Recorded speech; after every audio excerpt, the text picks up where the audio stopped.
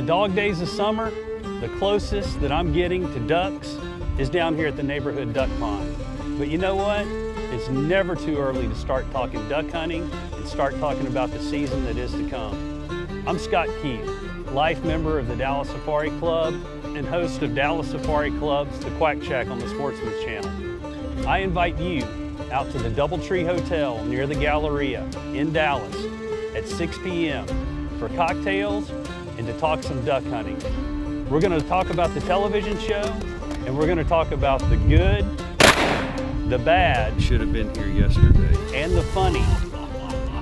Come talk duck hunting with us, and let's start getting ready for the duck season.